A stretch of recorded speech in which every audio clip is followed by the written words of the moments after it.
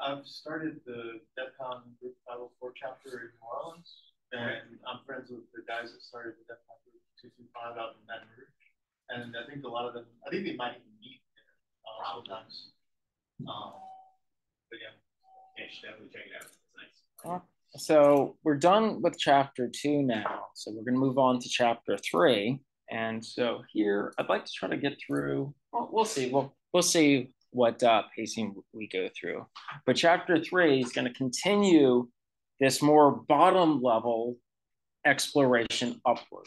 So recall in the last chapter, we really focused in on how is our information, how is our data stored on the machine. So the next thing that we're going to be investigating in chapter 3 is going to be machine level representation of our programs. Okay, so let's first cover some of the learning objectives that we'd like to get by the time we conclude this chapter. We're going to learn how to read x86-64 machine code generated by a C compiler.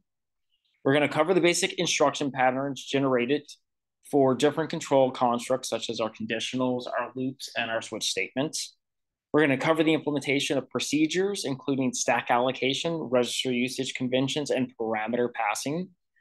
We're going to cover the way different data structures, such as structs, unions, and arrays are allocated and accessed. We'll cover the instructions that implement both integer and floating point arithmetic inside of our system. And then we're going to use the machine level view of programs as a way to understand common code security vulnerabilities, such as buffer overflow and steps that you as the developer, the compiler, and the OS can try to take to reduce those threats. Okay, so again, the motivation behind why you want to learn these things is it's going to make you a better programmer. Right. And because you'll understand how programs are represented on our machine, you'll also be able to have a deeper understanding of how pointers work to go ahead and access elements in memory. So a quick breakdown based off of how the textbook goes ahead and defines this material is going to be as such. We're going to walk through these slides following along the textbook because this is supposed to be a one-to-one correspondence in my view. If you read the textbook, if you do the slides, you should be getting double coverage on these concepts. So we're going to start with the historical perspective. We're going to move to the program encodings, and then we're going to examine data formats. We'll talk about accessing information, and some of these concepts we have seen in the preliminary PDFs that we saw on our inside of our Essential C. Some of these concepts were kind of clued in there. Then we'll move on to arithmetic and logic operations. We'll talk about control, procedures, array allocation and access, heterogeneous data structures, and then combining control and data in machine level programs. And then finally, we'll leave off on the floating point code. And then to conclude everything, there'll be the summary. Okay, so before we actually start with our historical context, let's just go through the preface of what we should know before we delve deeper into these concepts. So first, let's talk about what is machine code. And so as we stated, I think earlier in the semester, we could define it as an encoded byte sequence that represents low-level CPU operations. So the key functions of our machine code would be for data manipulation, it would be for memory management, it'd be for our input-output operations, and it'd be for our network communications. So of course, the role of our compiler is to translate our high-level code to our machine code. It operates in stages, as we already saw in the first lab. And it considers our programming language rules and the machine instruction set, right? So it's like a one-to-one correspondence where it's interfacing between those two mechanisms, us and the machine it's going to execute on. And then finally, there's going to be some operating system conventions that the compiler has to abide by. Okay, so in particular, as we've stated previously, GCC is the compiler that we'll be using. So we'll just take a look and do a quick overview on the compilation process, just to make sure everyone's on the same page here. So our GCC outputs assembly code, which is a human readable version of machine code. And so when I say human readable, recall that when you were writing assembly code, and we'll look at this more in the slides, there is a syntax and a set of reserved words that you can parse and understand, as opposed to the binary encoding, which is just a set of hexadecimal values, which ultimately that gets assembled into. So that's what I mean by human readable. It's human readable, but not as readable, I would argue, as maybe a higher level code like C code. And then one would argue that's not as human readable as an even higher level code, such as maybe Python. Okay, so anyway, we go from assembly to executable. The GCC uses an assembler to convert our assembly code to the machine code, which is going to be that hexadecimal representation that we saw. And we'll see another slide of that just as an example. And then finally, a linker is used to generate the executable. These are all things that we saw in the lab. Now, what we're going to get in this chapter, though, is a much thorough exploration of the machine and the assembly code representations. Okay, so we have high level and we have assembly code. So clearly we've defined high level code as an abstraction from our machine level details in languages like C and Java. And so our assembly code directly writes that low level instructions. So at some point, that's how you code it was at the assembler level. Like, in fact, one of the astounding things, at least to me, is on the earlier versions of video games, things like Zelda, the first Zelda, the first Mario, all those old games were written in assembly, not in a higher level language. Yeah. Mm-hmm. Well, yeah, I guess it's Zelda. Yeah, I want to say probably Game Boy too. So it's in fact, if you ever do a decomposition on some of those early games, it's astounding to me how optimized they did down to level design. So basically, all 80s games like were created from assembly. Yeah. Yeah.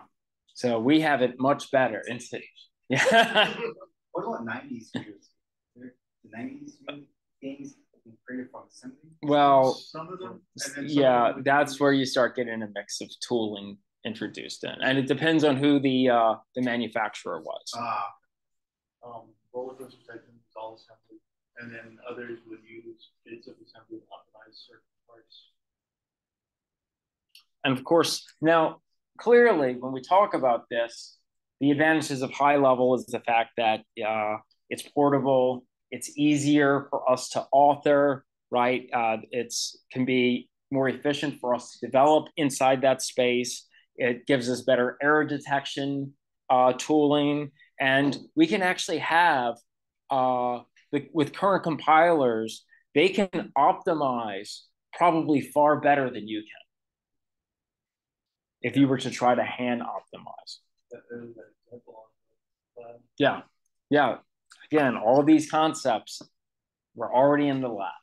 So on those optimizers, like what are the chances that it trash code?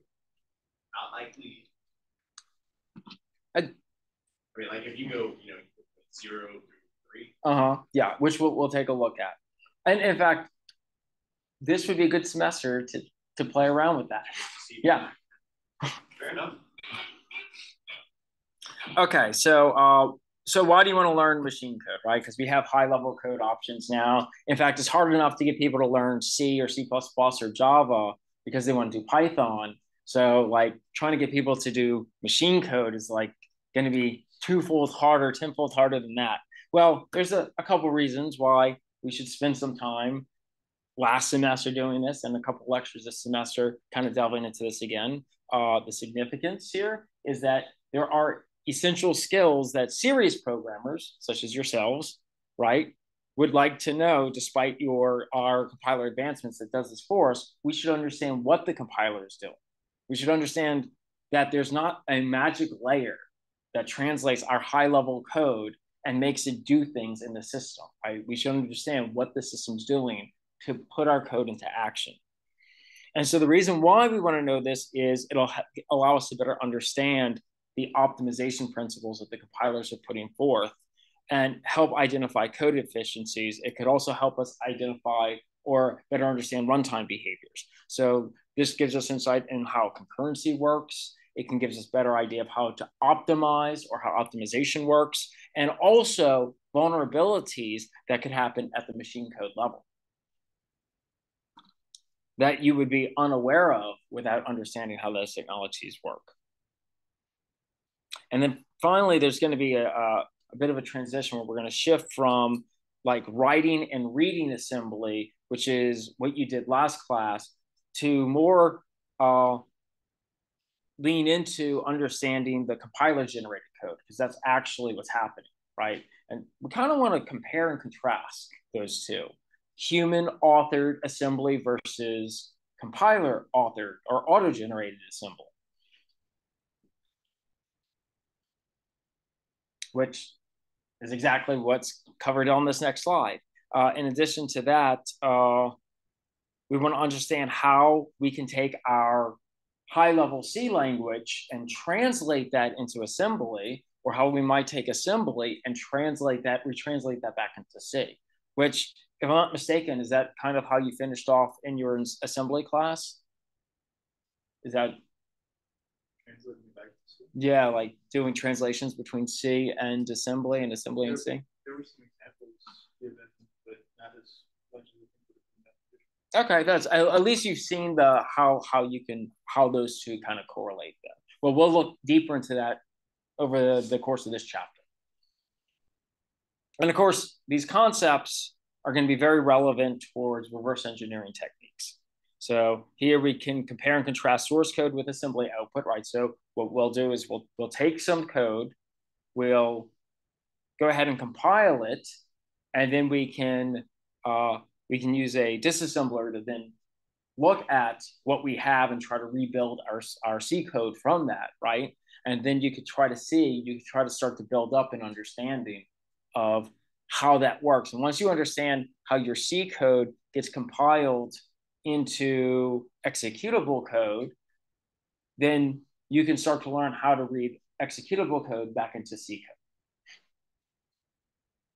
code. And you do that by starting to identify patterns and deducing the compiler-made decisions when it auto-generates that assembly code. Okay, so let's talk about the machine language that we're going to be using inside of this class. It's going to be x86-64.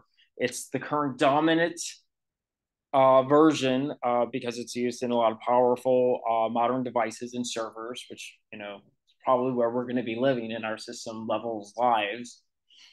A quick note on the evolutionary journey, and we'll actually talk about this in 3.1. It began with Intel 16-bit processor all the way back in 1978, and it's expanded all the way to be 64-bit, and there's an evolution there. Evolution means that like the prior states are still kind of relevant in the current state. And so here, our modern interpretation is really going to be to examine it in reference to GCC and to Linux, right? And so inside of our systems lab terminal that you have, that's the workspace that we're utilizing. Okay, quick note on the technical topics we're going to cover over the course of this chapter. Obviously, we're going to understand the relationship between C and assembly, because we're trying to build up from the bare bones to our system level applications. We're going to dive into x86-64 and unpack some of the data representations. We're going to implement some control constructs, procedures, and data structures. So we're going to kind of get our hands dirty a little bit in assembly. We'll look at some of the runtime considerations in terms of memory referencing and addressing buffer overflow vulnerabilities. And we're also going to look at how to use debugger, and also with GDB, so a systems level debugger, which we already talked about, at least nominally, topically, inside of the Unix toolkit slides that we looked at. And then finally, we'll talk about handling floating points. Look at the machine level representation of that a little bit more so, which we've kind of talked about, at least conceptually, last chapter. Okay, let's move to 3.1. So a historical perspective, let's just jump right into it. So as we said earlier, it was the Intel processor, the x86 you probably saw in the naming of everything. x86-64 is what we're going to call it. Let's examine why it's called x86. So it comes from the 16-bit microprocessor that was developed by Intel. Let's see if we can't look at some of the key features from the beginning to current day that's listed for us. So back in 78, there was the 8086, which was our 16-bit microprocessor, and this was the basis by which we start. And so a lot of the concepts that drives how we manage data, how we package data, the bit vector sizes, the word sizes of everything is based off of this initial specification. And everything derives using this basis. So then in 82, you had the 286. Okay, I'm going to start mixing the 80 in front.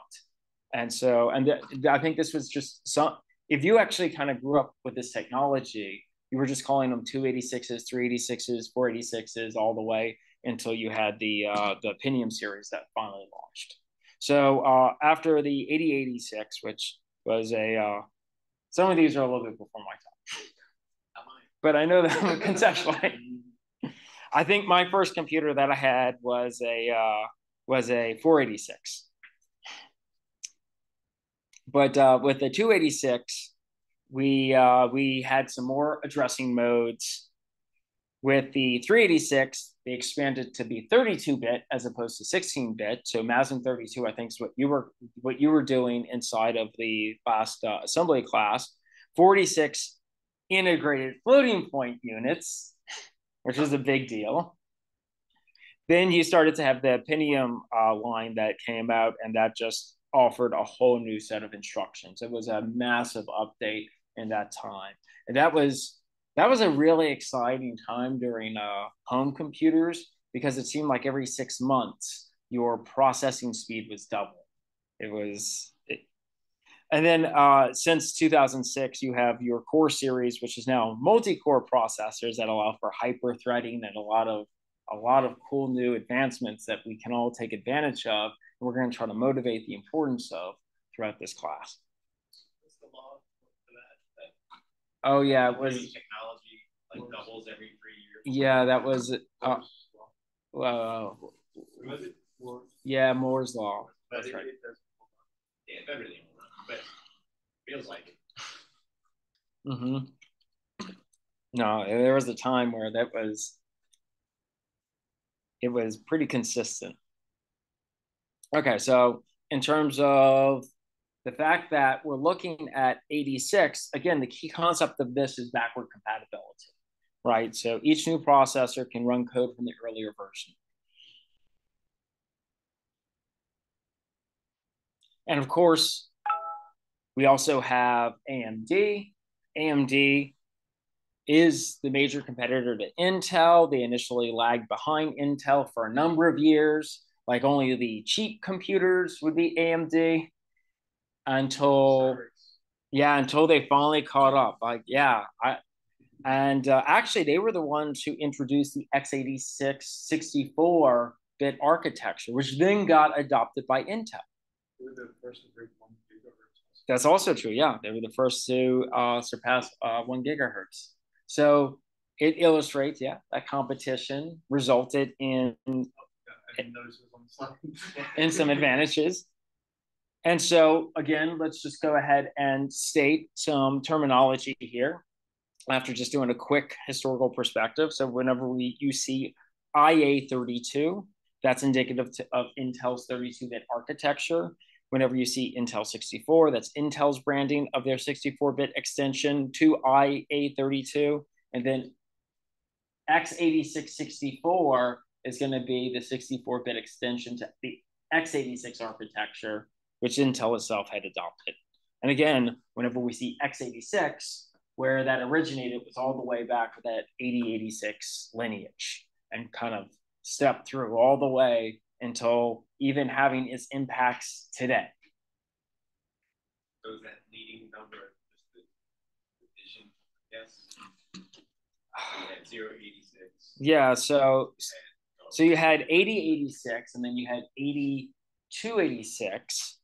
Then they went with the I prefix on that, and they for some reason just dropped the 80. Yeah. But you still went down 3 before. Yeah, that's right. And then they just went to the Pentium line, but they still used the x86 architecture instruction set. That was backwards compatible at least. So then they built on new instructions, but they made sure they were backwards compliant.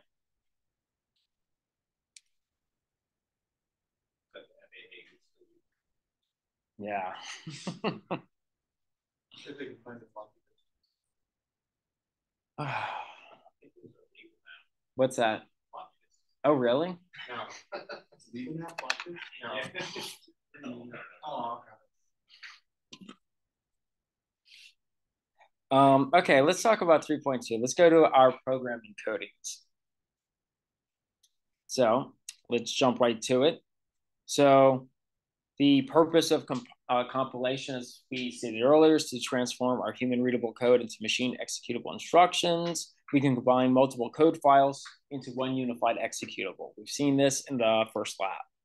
So when we write our C programs, we can split our projects across multiple C source code files, and then we can use GCC to go ahead and compile those into our executable file, into our object kit.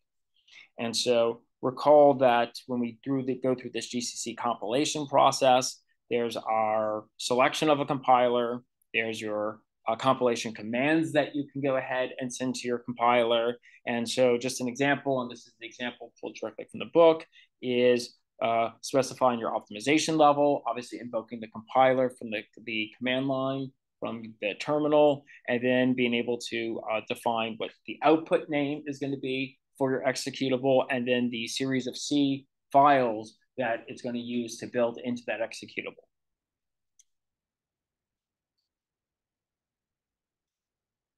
Yep, and so here, this we should be familiar with. Everyone's already kind of authored and compiled some C code and has done a very deep investigation into the GCC staging.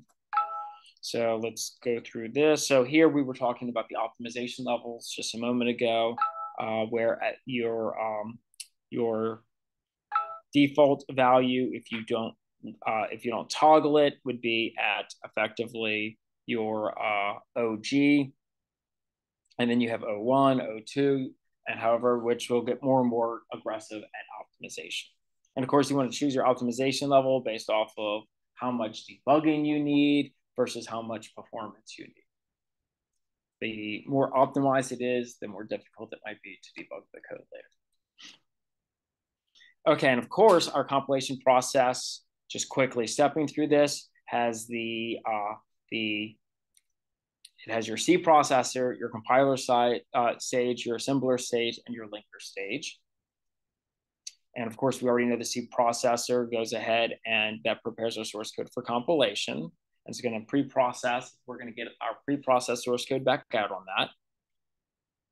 And then we have our compiler stage, which is going to translate our source code to assembly code.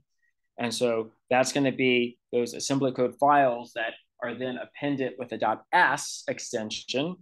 Then we go to that assembler stage that converts our assembly code to binary code. And so that's going to output our object code files, which we can see has the extension of .o. And then we have our linker stage, which is going to combine our multiple object files and libraries. And that's going to finally output our executable file, which would be just whatever our output name is that we send to our GCC compiler that we can then execute from our command line. So now we actually have a program or an application. Okay, so there's two types of machine code, right? There's object code and there's executable code. Our object code is the intermediate representation in binary format. So the characteristics, it contains our machine level instructions. It lacks defined addresses for global values. And it's produced for each source code file or source file during our compilation. And so the purpose of it is it aids in our modular development inside this separate compilation process that we go through. Now, the executable code, to kind of contrast from that, is going to be our binary code that's actually ready to execute. So here, our characteristics is now that all the symbols and addresses are resolved. It's combined with all the necessary libraries, and it's directly interpreted by the processor. So here, the process here is it's generated by the linker, and it merges all of our multiple object files and libraries and resolves whatever it needs to in terms of even memory address.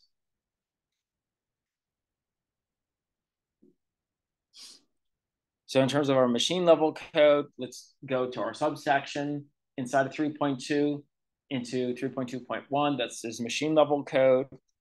So let's talk about abstraction in machine level code. We've already kind of discussed this at least a little bit previously. We have our ISA, which is our instruction set architecture, and we have our virtual addresses. So we already kind of, I think it was in chapter 1 where we kind of, when we did a tour of a computer system, we talked about this. So again, our instruction set architecture simply just defines our processor state, our instruction formats, and the effects on the state. And again, our ISA assumes a sequential operation. Even if our hardware can execute concurrently, we still have to ensure a sequential behavior. And then again, the other abstraction that we take advantage of is our virtual addresses. And again, our machine level programs use these addresses to provide a model of our memory as if it were just a vast byte of arrays, when actuality is all these individual constituent modules, hardware modules. And again, the advantage of abstraction allows us to simplify our memory addressing and management. Okay, so let's talk about assembly versus machine code. Our assembly code is a textual representation.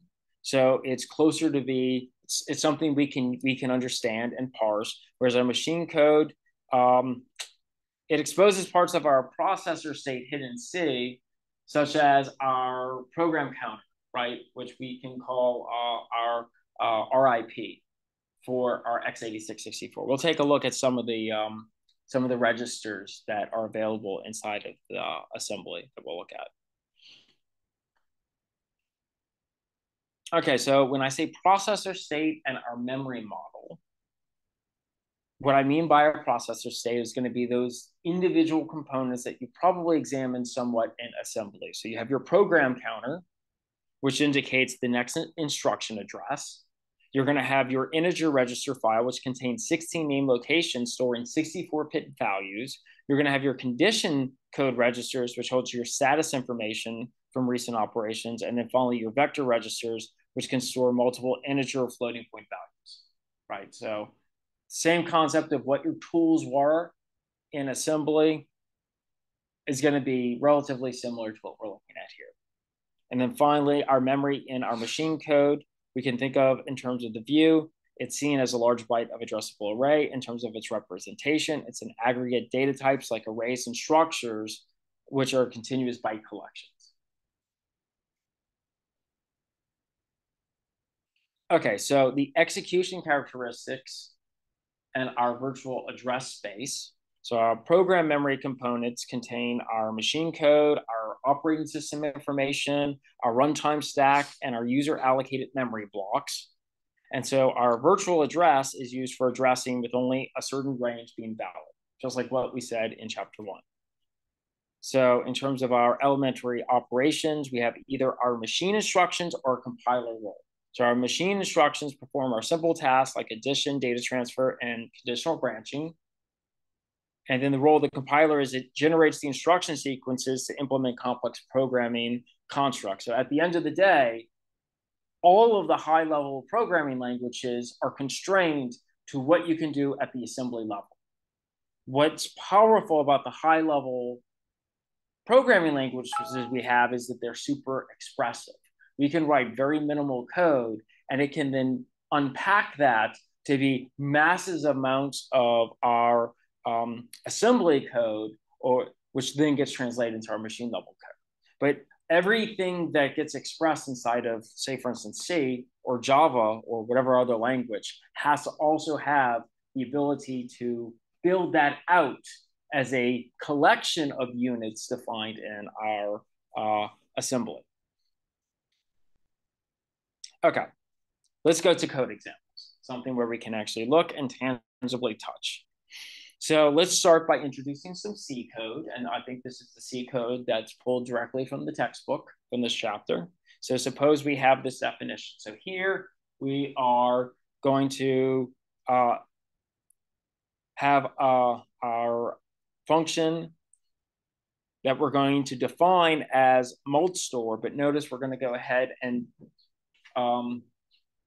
also grab this function. Is this? No, it's not here. We're going to go ahead and utilize a function that's predefined that takes in two long data types, and it's going to return back a long data type called mul2. This is not defined inside the source code given to us, but we're going to assume that it multiplies two long data types and gives back a long data type. So the purposes of this function, we're going to define this as being that thing, being some external function for us that multiplies two numbers together. Okay, so given that, let's define a function. This function does not have a return type. It's void. We're going to call it multstore. It's going to take in three parameters. The first parameter is going to be a long x. The second parameter is going to be a long y. And the third parameter is going to be a pointer to a long that we'll call destination. That's our destination pointer. So notice, instead of having a return type, the idea is that we're going to compute a value here. So we're going to take x and y. We're going to pass it in to that other function. We're going to get back a result. And then we're going to save that result into a new local variable. Then we're going to take the value of that local variable and we're going to bind that. We're going to store that into the address of where that dest pointer is at. Right? So does everyone understand what this C code is doing? If for any reason you don't, go ahead and leave a comment in the chat, but I'm going to move on. Okay, so when we go and generate our assembly code, we can go ahead and do that using GCC. As you are already familiar, because you did that in the first lab, and you even inspected what you got back in the first lab. And it probably looks something like this. So you can see our generated assembly file would have a label, multstore, and then it's going to have a sequence of calls or a sequence of instructions, statements. So our explanation line by line is the first thing we're doing is we're going to push the current value of our register RBX by pushing it on. We're going to save the current value of RBX by pushing it onto the stack, because we don't know what's there currently, so we don't necessarily want to override it in case there's some other function or there's some other part of our program that's relying on whatever that value is. So we're gonna save whatever's currently inside of RBX onto our stack. Then the next thing we're gonna do, this move Q on RDX and RBX, we're gonna copy the destination pointer, which is our third argument to the function, into RBX. So RDX is where our third argument's gonna be. We're gonna go ahead and copy that into this in our RBX register. Then we're going to make a call to that external function, which now has the values it needs in the register space. Then that's going to update our registers after that call happens. So then what we can do after that is we can then move our quad word. So move Q is a quad word. We're going to move Q, our RAX, the value in RAX into RBX. So that's going to get us the result that we've computed and then put that into where our destination pointer is at. Then we're going to restore the original value of RBX. So we're going to pop that off the stack. And then we're going to return controller. We're going to return control to our instruction pointer. And so this is probably not too dissimilar to what your assembly code looked like, right, in MASM 32. There might be slightly different keywords, but ultimately you probably parse that and understand what's happening. Is that safe to say?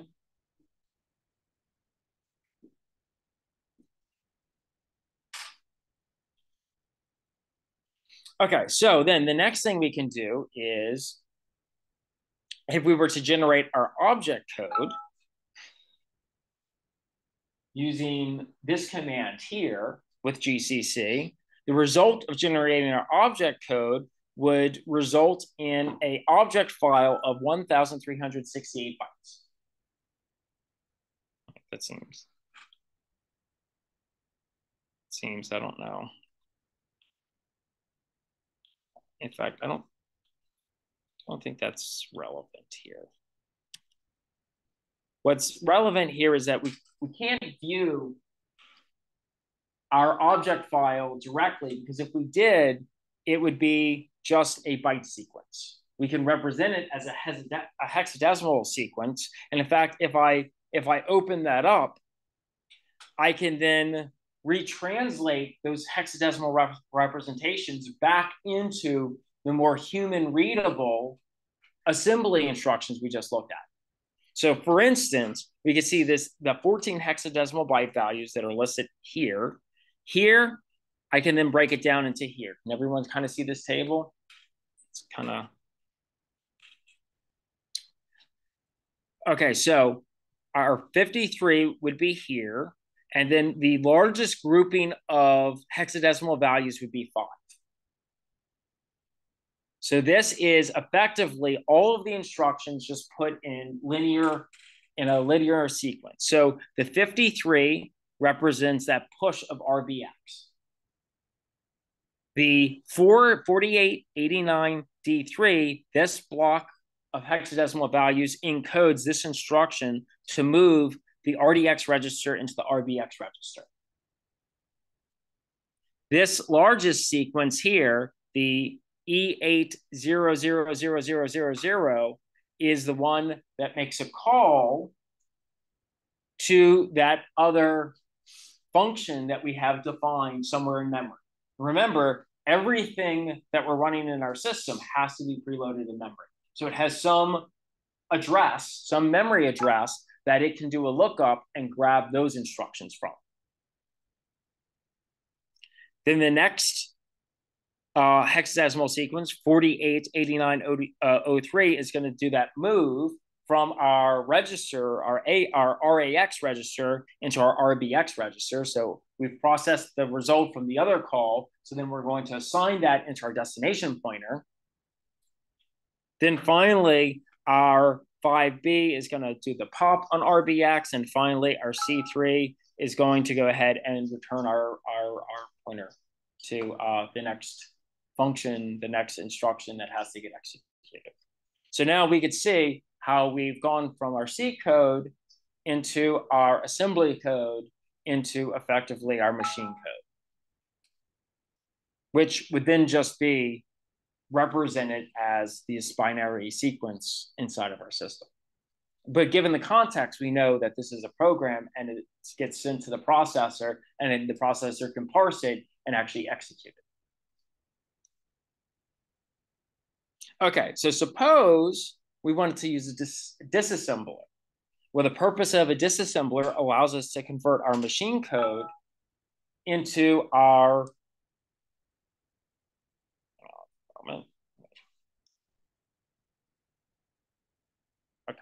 The purpose of our disassembler is to convert our machine code back into an assembly format.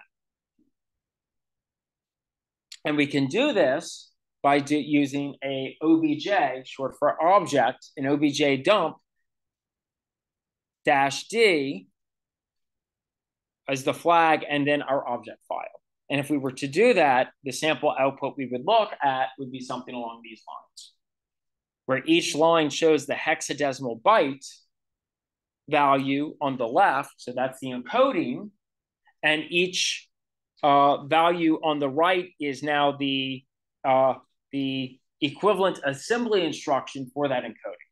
And so that's how we can disassemble code and start our process of reverse engineering code that's already been compiled. So if you ever wondered what that process was, if you haven't seen it already, that's how we're going to do it. That's how you do it, and that's how we are going to do it. I want to say that when we go through the next lab is probably going to be bomb lab. If we're starting to investigate debugging, right? I double check the syllabus, but I'm pretty sure the next lab is going to be our bomb lab. We'll have to use the debugger to effectively see where certain trigger points are happening inside of our code. Okay, so let's take a quick look at some of these assembly naming conventions we have. So, and again, what I mean by this is how our GCC generated code might be, and then when our disassembler goes ahead and then outputs it. So our GCC generated code might go ahead and do a push queue. And the push queue is short for a quad word. We'll look at that in just a moment, just to make sure, because I don't think we covered the terminologies, but we're now starting to investigate that. So we'll look at that a little bit deeper. So in this instance, we would be pushing a quad word into the register RBX, or we're pushing RBX, the value of RBX, onto the stack. Our disassembler output that would represent that might omit the queue. So it's just showing you, hey, we're going to push the value of RBX. So just keep that in mind. Sometimes you'll have these slight distinguishable differences between the code that was generated by GCC versus the code that gets disassembled by through the disassembler. Okay, so again, we've already seen this command, but we'll reiterate because it's relevant towards this conversation in order to be able to link and create an executable code. So we looked at how do we take our object code and then make it back into assembly code, right? And we saw the command that does that for us, which was here using obj dump. Now, if I want to take my object code and actually make it an executable, we use our GCC. And then we just, if we want to give it a name, it's -o, and then you give it whatever name it is, which is super important because if you don't give it a name, you get a really strange default name. Yeah, a.out usually.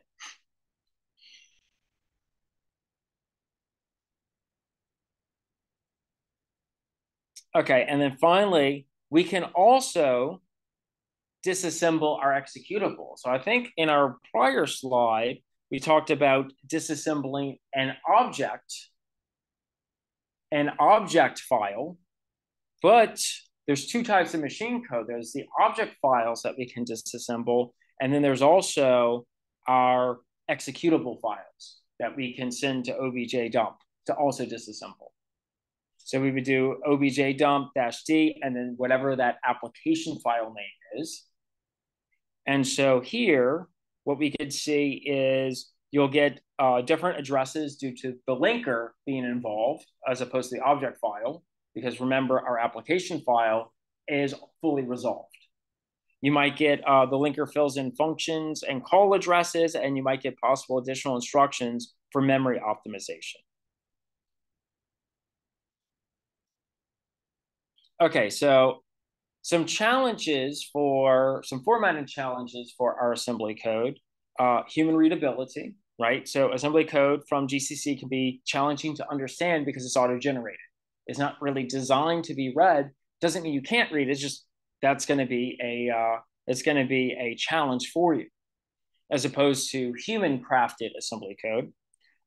You might have unnecessary information that's embedded into it that's designed for the machine itself to go ahead and execute it. So there might be directives that you might look in there and like, why is that there? And then there might be obviously a lack of descriptions, no clear connection between the original source code that's there, or even like a naming of things that's useful or valuable. Okay, so some notes on formatting here. Let's talk about generating assembly from C.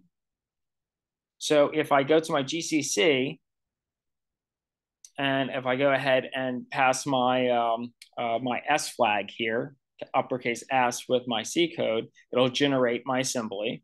And so notice when it generates my assembly that there are these lines that prefix with a dot.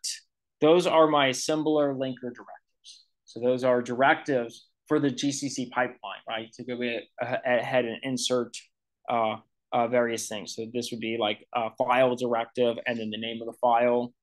This would be a text directive and a global multi-store directive for any kind of data that has to be accessible. And this is just a this is a shortened version, so I can fit it on the slide. Okay, so let's talk about annotated assembly, which we can do. We could produce for clarity when we're trying to parse or reverse engineer some assembly code into what it's attempting to do in a higher level language like C. So let's go back to our function here, which is our multi-store, where we take in a long X, a long Y, and we take in our destination pointer. So our parameters, when we go and look at when we're looking at the assembly code, we can say our X is going to be in our RDI, our Y is going to be in our RSI, so our destination, our source, and our DX, our RDX. So again, if we look at our annotated assembly with that understanding, we can look at this and annotate. And the key to annotating is that we want to be clear and we want to just be relevant for the things that are important. So you might have volumes of calls that are here, but try to keep your annotation for what's occurring. So here, this is us saving our RBX. This is copying our destination to RBX. This is our call to mult2, and then finally our return. So this is an example of how we might annotate all of our instructions to the left of each of our each of these lines here. Was that output from a particular program, or is that just an example of? Just an example of annotating. Yeah. So this is not. This is an output from a human. Okay. But so it's just the equivalent to saying you should comment while you're going through the process of reverse engineering. I noticed when I use Optimum on Alpha, it actually does some interesting stuff. It tells you where a printf is and all that kind of stuff. Oh, excellent. Yeah, well, we're going to be playing around with more of this in a practical way at the tail end, probably, hopefully, maybe next lecture. And if not next lecture, definitely by next Tuesday. I'm really excited to get into some of the get to the point where we can do the shell lab, though. I think that's going to be the biggest and the most epic of challenges for this semester. So, okay, let's talk a little bit about our data formats. So now that we've talked a little bit at length about our translation and our representation of assembly code, or C code into assembly code, into machine code, which then can be held inside of memory, inside of our system. Let's talk a little bit, and we talked a little bit about the historical perspective of how we got to how we encode or define our assembly level code. Let's talk a little bit about the data formatting that our assembly level code expects and how there's an artifact of its history inside of its definitions. So a quick introduction into our data formats, a little bit of background.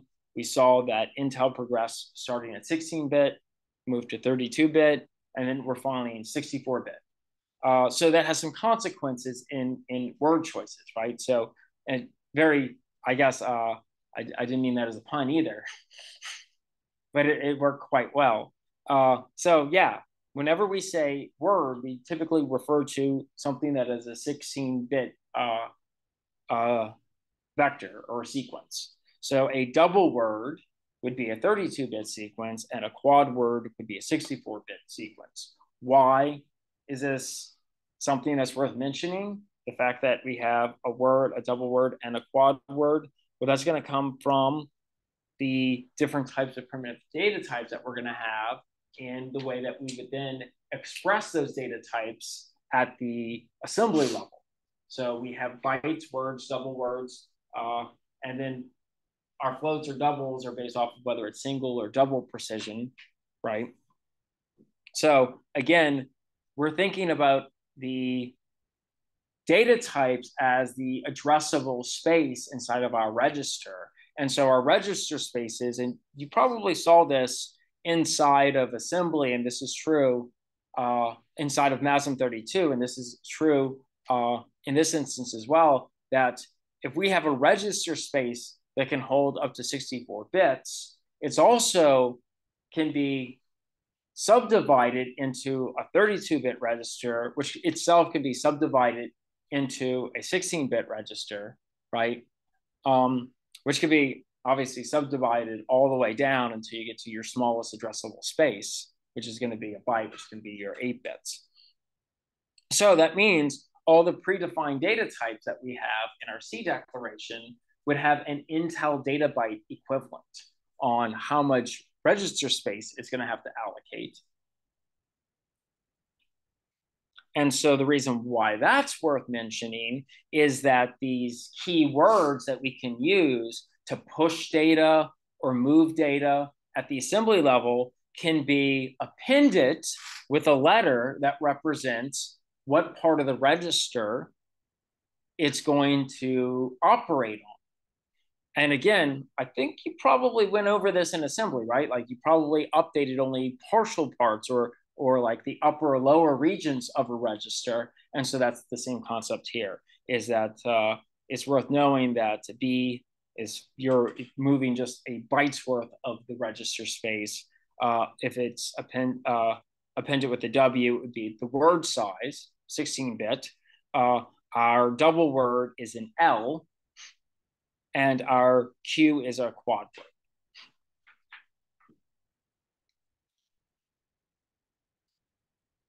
Okay, let's talk about accessing information. Let's move on to 3.4.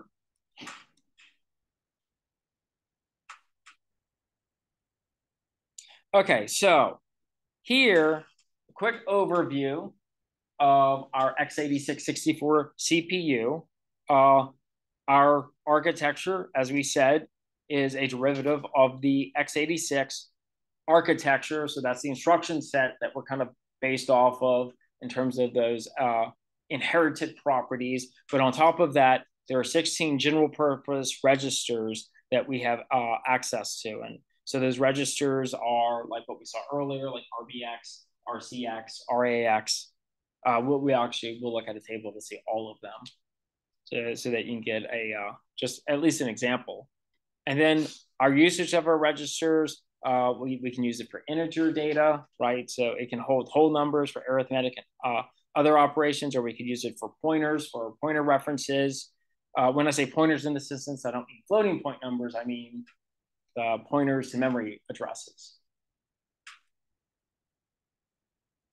Okay, so like I said earlier, this is what our register space looks like now. So you can see with the more modern x86-64, we get larger addressable registers than what you had in MASM32. That should be quite obvious. But I think there's probably more registers available to you than you had in MASM32 as well. And so here, it's kind of hard to see probably on the projected slide, but I'll share these with you. You can see, and this is inside your book as well, shows you what each of these particular registers are defaultedly used for. Because as you might be aware, if you do like a increment, if you do the equivalent of some kind of or decrement, there's an assigned register that your result would go to. And that's why you always want to push and pop your values if they're valuable before you potentially mutate or overwrite your register space whenever you're processing operations. I'm not going to spend too much time kind of going over these by detail because it's not necessary. If you need to know what the registers are, just look it up to see where a value gets defaultedly placed or looked up from.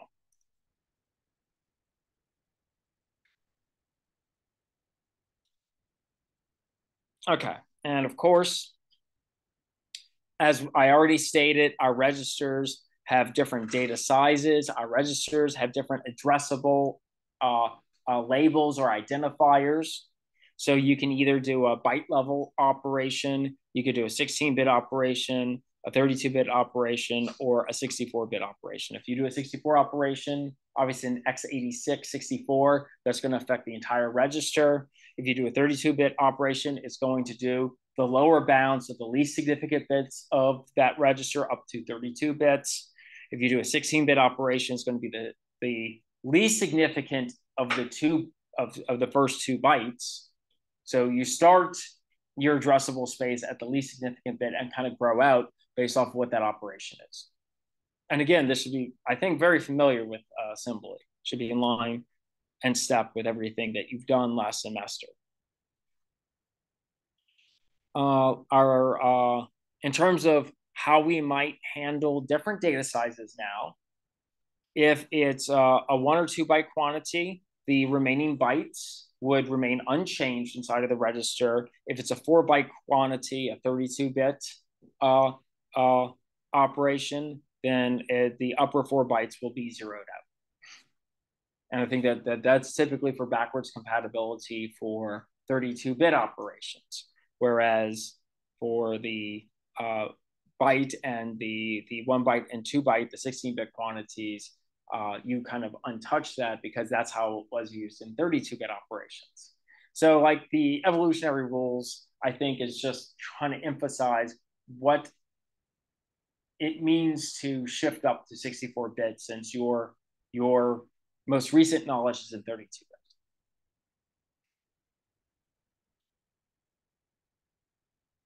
Okay, let's talk about the roles of our registers inside of our programs. Let's talk about some of the special roles. So whenever we see RSP, that's the register, that's going to be our register that is our stack pointer. And of course, our stack pointer, the purpose of that indicates the end position of our runtime stack. And so a quick example of what a runtime stack is when we call a function, our RSP register is adjusted to make room for the local variables and all the safe registers.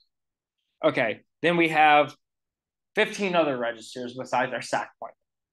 And so those are generally used for storing any kind of temporary data or function arguments or whatever else, right? Those are more general purpose. They can be used interchangeably in many instructions. There are some exceptions, though, where there are some operations where it requires a particular register to use. And so, like, you learn that by using those calls and looking it up, just like you would any other kind. You look at documentation. Look at documentation. It tells you what registers a particular instruction is going to look at and where it's going to deposit the value from. And be aware from that.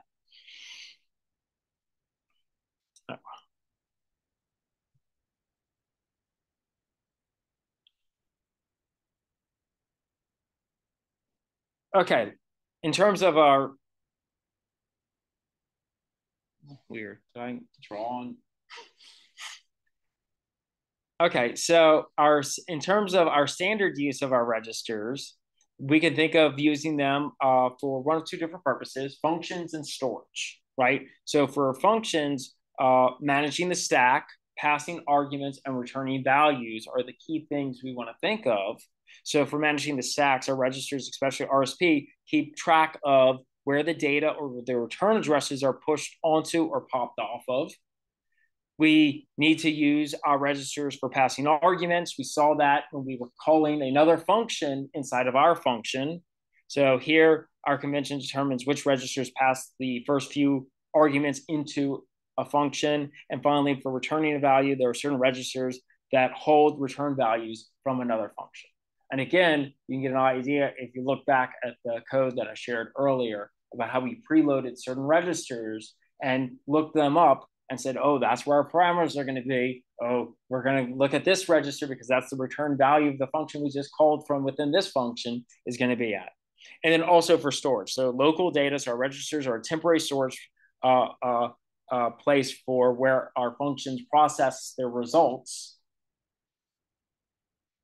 And also just temporary data. So during our computation, we might compute intermediary results, move them into a register, then move them out before binding them into some memory location. So it actually gets saved after we're done processing this function. Also, when you start looking at our code at this granularity, you see why our variables are just locally scoped, right? Unless we tell the system to save it somewhere else in the memory address, you see it just gets overridden inside the register space.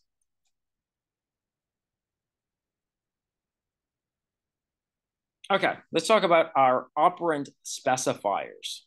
So our, let's see, we have, yeah, perfect. Slowly accruing these blue lines on my system. Okay, so in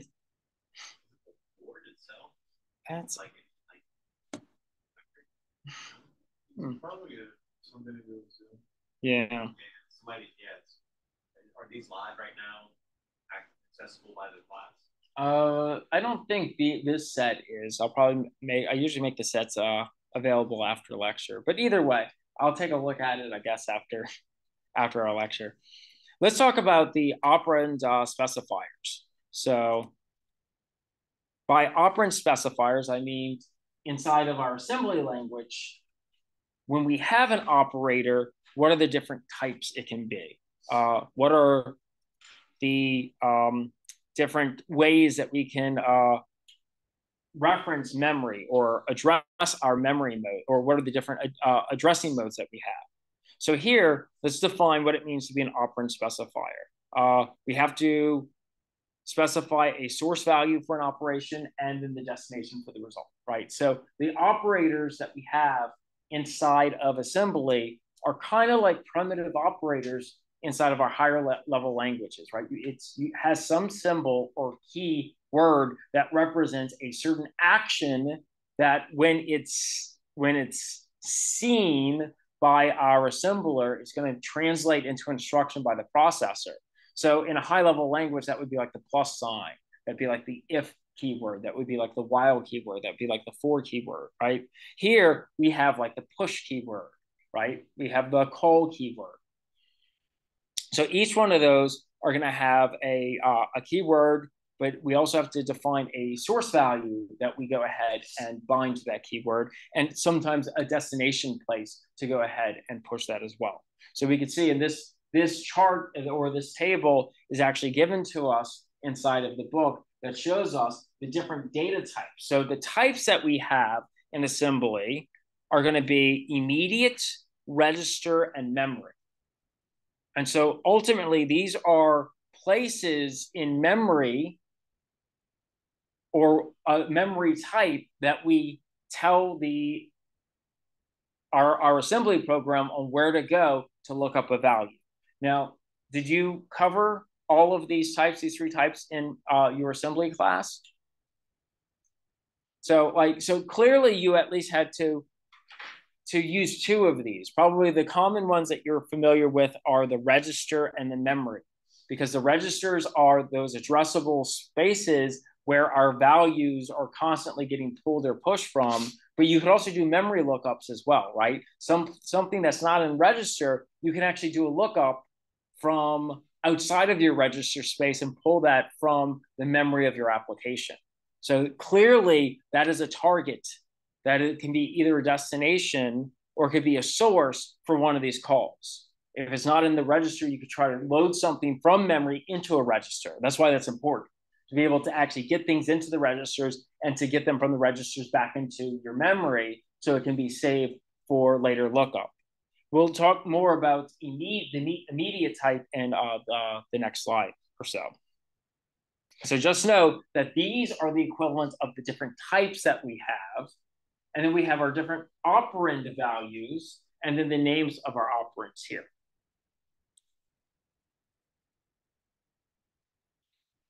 Okay, so we mentioned our registers here, which refers to the contents inside the CPU registers. We mentioned our memory references, where we access our memory from our computational, from the computed addresses of where our data is reserved inside of our virtual addressing. And then finally, we have immediate, and the immediate values are going to be used for our constant values. So if we have values like the number 3, for instance, that's not a value that exists inside of the register memory address, and it's not a value that exists inside of a memory address. That is an immediate value that it just gets looked up by the system. And so typically those are kind of prefixed with a dollar sign. Are those computationally cheaper since it's immediate Yes. Those are since they're constant values, they're computationally cheaper. And in fact, the assembler itself will optimize the encoding size of those when those occur as well. So, and what that means is, since those when those get converted into its immediate equivalent, if it was, say for instance, declared as a bigger byte sequence, it'll do a lookup on the much smaller size. Okay, let's talk about our memory address modes. So the general form for our for being able to use these operands. So one of our operands was, say, for instance, this first one. The operand value is IMM, short for name for immediate, right? So let's say we wanted to go ahead and produce an immediate value. We want to see how that might work. So here we have our operand immediate, and you see it has 3 parameters, which is your